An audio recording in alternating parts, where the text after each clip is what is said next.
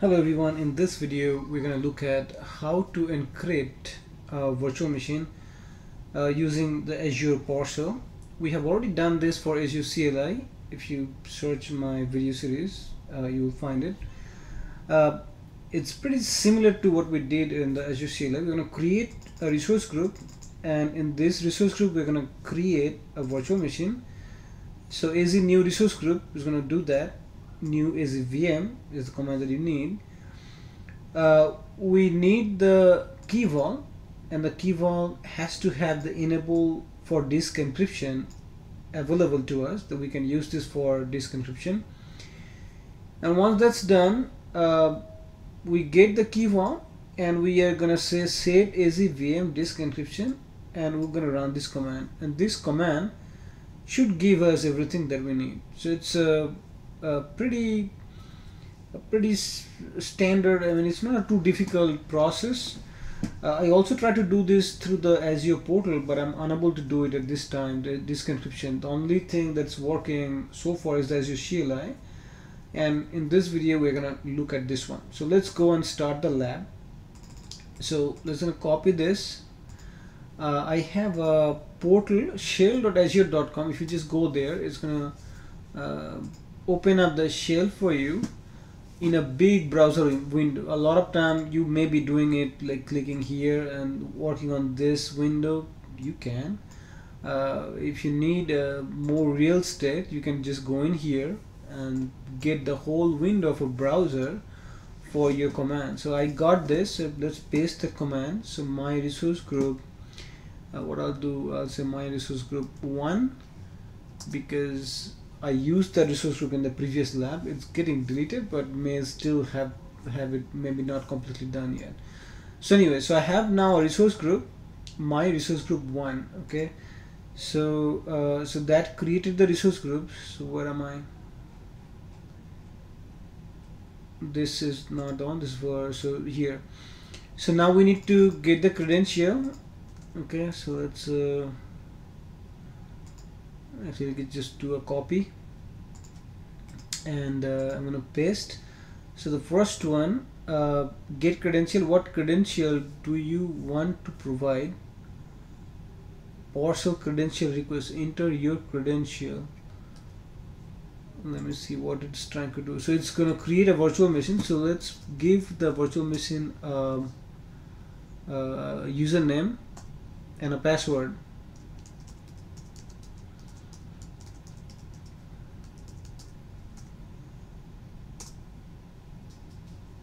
And once that's done, now we can get this credential and we pass it to the New-AzVM command.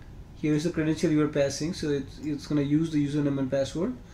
It's going to create this virtual machine. I just want to change the resource group to resource group 1, and it's going to use this image, and that's the size it's going to use it. That's all looks good. So I'm going to hit enter, and it should be creating the virtual machine. It should be deploying that. So you can look at that also from the portal. So I can go in here, look for the resource group, what kind of resource group I have. My resource group 1 is the resource group that I just created using the Azure CLI. You see there's nothing going on, and this one is actually saying no deployment, but we know that's not correct. So let's refresh this, and this is still very weird. It should say it's under deployment or deploying, something like that, because you see that its deployment is in progress. So maybe a Microsoft bug. Okay, so more deployment is going on, and it still says I have never seen this, by the way. Always when we do something, I come back and look at the what the message that I have for the deployment. It should usually indicate the right statement. If it's under deployment, it will say it's under deployment or deployment done, something like that.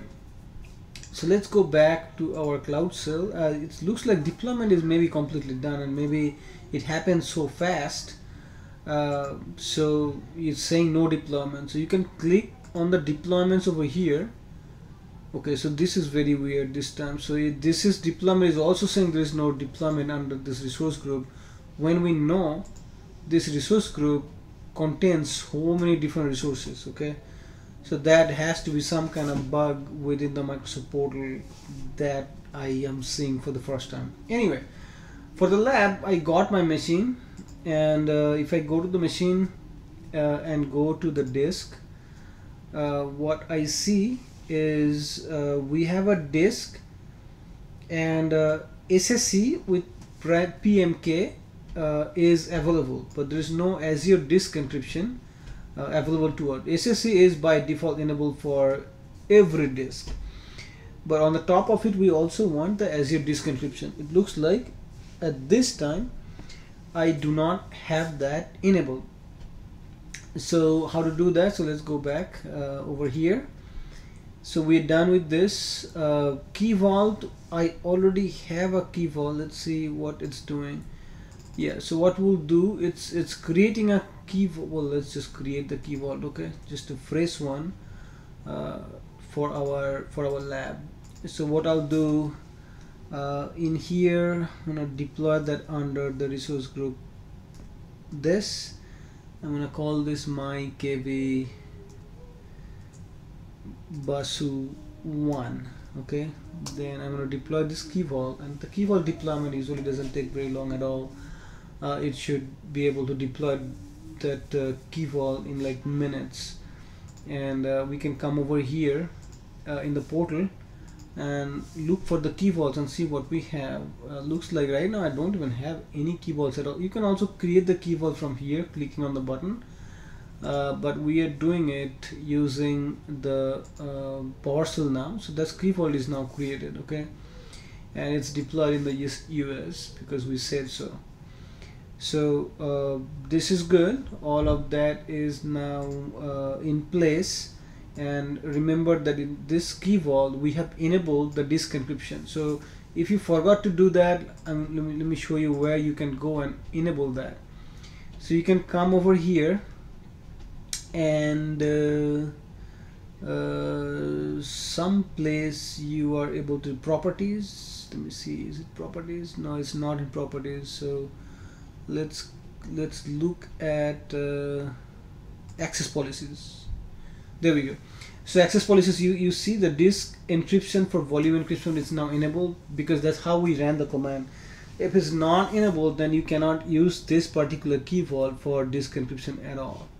Okay, so just remember, but if you forgot to do that at the time of your command, come back and just enable it from here. Alright, with that, let's go back and see what else do we need to do. Now encrypt a virtual machine. We need to do this, so let's come back, get that command, go to our shell.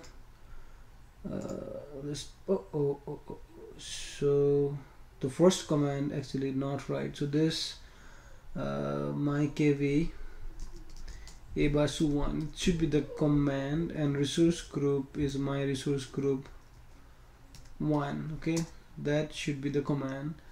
And the next one, because we have modified our stuff just a little, so let's copy this, see if that this works for us. Okay, so go back, paste.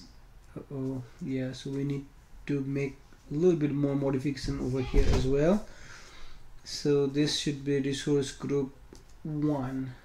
Okay, and what we are doing really in here, in the last one we just got to the KeyVault, and we are storing all of the KeyVault information in this variable, and in the next one we are running the command Set-AzVMDiskEncryptionExtension, and that is going to do the disk encryption, and we are providing that KeyVault in this particular command. We are saying KeyVault.VaultUri and VaultResourceId. Okay, so now we understand this command a little bit. Let's hit enter. It says we cannot bind argument DiskEncryptionKeyVaultUrl because it is null.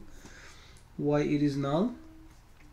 So let's go back couple more commands here. I need to figure out what is the vault name that we use. I use MyKV Basu1. Okay, so here we ran a wrong command, so it's not a Basu but Basu1. So now if I run this, So we should not get that error message anymore. So let's see, now it's working. So now it's working. Enable disk encryption on VM. It's saying this command lab prepares the VM and enable encryption, which may reboot the machine, by the way, and it may take 10 to 15 minutes to finish. Usually it takes like 2 minutes. Please, but based on your data or size of the disk, it could take longer. Please save your work on the VM before confirming. Do you want to continue? And default is yes, so you can just hit enter. So that means you are accepting the default yes. Go ahead and run the encryption. So let's pause for a second, and it will be done in a few minutes, and we'll take a look at our status over here. Right now, if we go to our virtual machine, MyVM, and before the disk encryption was available, we noticed that we only had SSC with PMK. When the command is run, it should say SSC with PMK and AZURE disk encryption. So we would verify that, and then we can end the lab at that time. So just stay with me for a second and I'll be back. Alright everyone, I'm back, and if you see now, once this command is run, it's telling us that is successful. It says yes, okay, status code okay, and reason phrase is okay. So everything should be good for us. And again, as per this lab, you are also saying that this is what is expected. Now you can also verify the encryption by running Get-AzKeyVault status. So let's copy this command. And remember, we still have to modify this just to make sure we are using the right. Let's go back, copy, come back, paste. My paste is not working now. The whole thing is not working. So let's refresh it one more time. Leave page, reconnect. It's all good. Okay, and this happens time to time. So if it does, just reconnect it, not a big deal, and try to paste it. Now the paste is working. Again, we just need to modify the name of my resource group and hit enter, and it says a parameter cannot be found. Oh, so I made a mistake here. That's not a parameter name, it should be resource group name. You need to add the one. Now it says OS volume encrypted is now encrypted. So that's what we want to check. We do not have any data disk, so there is no data disk found. And as for the lab is concerned, you have successfully encrypted that that operating system disk using this particular lab. So since I don't need anything, I'm gonna run this command. So this is gonna delete my resource group and everything else, and that way I'm not wasting money for the resource that I only used for the lab. And I'm gonna pass remove AZ resource group, name is that particular group, okay, and hit enter. Are you sure? I say yes, go ahead, go for it. Okay, so deletion is going on. Before we end the lab, just click on the AZURE disk encryption overview. So if you do not have the disk encryption overview enabled, if you are using the Azure Security Center, it will report that hey, these machines, although you have SSC, you do not have the disk encryption available for this machine, but you should be using. And I would highly recommend that you should use this. And also, if your requirement in your environment, if it requires a disk encryption, to make sure that you are using a supported VM. Note that this encryption is not available on basic A series VMs or virtual machines where you have less than 2 gigs of memory. Okay, and also this is not available on generation 2 VMs, the LSV2 series VMs. And for more exceptions, see Azure disk encryption unsupported scenarios. So you spend some more time. And also know the supporting for if you're using Windows, you gotta use Windows 8 or later, and for Windows servers, Windows Server 2008 R2 and later, to be able to successfully have the Azure disk encryption available in your environment. Alright, thank you very much for watching the video. If you like it, subscribe, give me a thumbs up, share with friends, and hope you have learned something. If you're preparing for an exam, good luck with the test. Thank you.